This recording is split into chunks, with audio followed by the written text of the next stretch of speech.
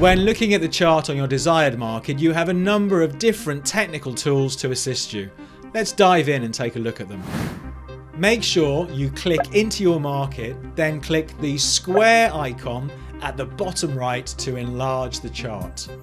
Here you can change, for example, your price type from choosing the bid or the ask, the period of the chart you're looking at from a very short-term chart to a longer-term picture, the chart type to, for example, a candle or a line chart, and also the interval of the chart, either 30-minute, 1 hour, daily, on the same button.